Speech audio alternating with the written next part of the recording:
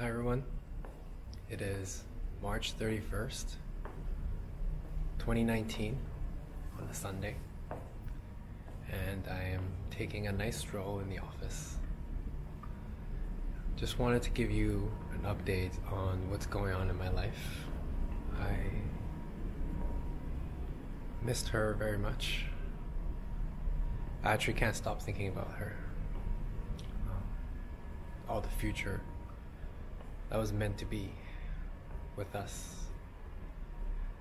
now they are all fading away. They're all disappearing.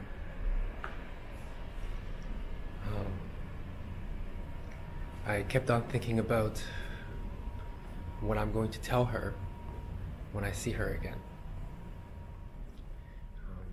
I wanted to tell her that she'll always have a place in my heart, and I am in San Francisco now, and that if she ever feels like that she needed a place to go to, I am ready. I'm here for her. If she wanted to be here when she's ready, I will be ready for her too. But in the meantime, I need to get my life in order. I need to become a kinder person, a more understanding person. I've been watching documentaries on Thomas Edison. He was such a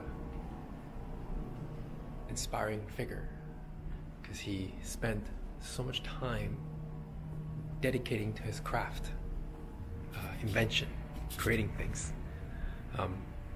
He was also very, very flawed. Like, he was so stubborn that he wasn't willing to take other people's good ideas, which ultimately led to his downfall. And his lack of education in physics also meant that there were things that were so complicated that he couldn't understand. So in some ways he's a failure, but in other ways he was a great success. The tenacity to keep on going, takes his losses, and keep on doing what he thinks is right, which is creating things, and have tons of fun doing it, losing $2 million and 10 years of his life suffering defeat.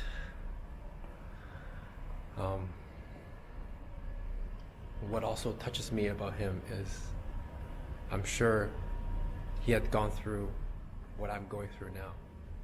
His first wife passed away at the age of 29. That must have been tough. And then I realized what I'm feeling through, what I'm going through, has been experienced by all humans across all times. And that it is okay to be like this. And that is okay to be sad. And I still have to do what I have to do, which is to make the world a better place, to create the technology to solve life's biggest problems, to inspire and change people.